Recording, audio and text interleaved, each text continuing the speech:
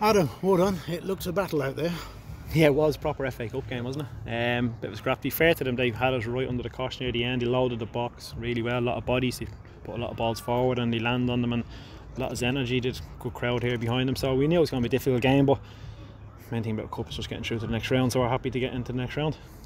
Never a bad time to score a goal, but I think yours came back 5 minutes before half time, which is always a good time to score a goal. Yeah, it's good to settle it because, as I say, it was a scrappy first half. There was no real flow to the game. It was kind of end to end. It was difficult on the pitch to actually try and get control. The game plan before the game was actually to try and kill the atmosphere here and dictate the game by getting some passes on it, but to be fair to them, they pressed us really well. They didn't really allow us to play, and it became a bit end to end, as I say. But yeah, good to get a goal just before half time and try and settle the game a bit. Yeah, it was pretty obvious pretty early on. It wasn't going to be a feast of flowing football and passing game, was it really? No, it was difficult. You could see early on a few lads got caught on the ball. It was, although it's kind of wet now, it was a bit sticky out there, so people were trying to put their foot on the ball and sliding and slipping on it at times.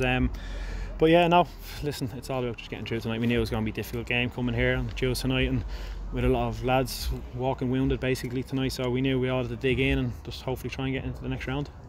The boss clearly wasn't happy after Saturday. He was much happier tonight. It was a good battling performance, plenty of character shown really. Yeah, he's never happy.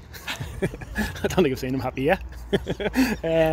Yeah, no, listen, I think the attitude and the desire is spot on. I think first half the other day we were a bit flat. We moved the ball a bit slow at times, and there wasn't the real intensity and tempo to the game that you need, especially when you're playing a team in the league below. You know we're going to come have a go at you. So the main focus tonight was make sure we started the game at tempo. Don't wait for something to happen in the game before we get going. So I thought we done that. We battled well. I think the lads had to compete a lot of balls defended in the box, and I thought we defended them really well. Defensively, I thought it was a very good show. Aaron Chapman, I remember off the top of my head, had two good saves he made. One in the first half, low to his right hand side, and one from a shot from about 25 yards out, which he pushed over the bar in the second half. But aside from that, he wasn't really troubled a lot. Yeah, that's it. They got a lot of balls in the box. But I say fair play to the defence and all the lads that ended up back in the box. I thought got tight to people, defended. I think there was a few claims for penalties. I'm not too sure they were, to be honest with you. But if I was on their side, I'd be calling for them as well. But yeah, I think he had that one maybe from a corner. First half, he's got down well. Second half, the one from about 25 yards, he's dealt with. And to be fair to him, anything that did come in around his body, he held on to well and managed the game really well for us. Yeah. So in for training Thursday night. See who's fit to go on Saturday against Kings Lynn then, I suppose. Yeah, I won't be able to move.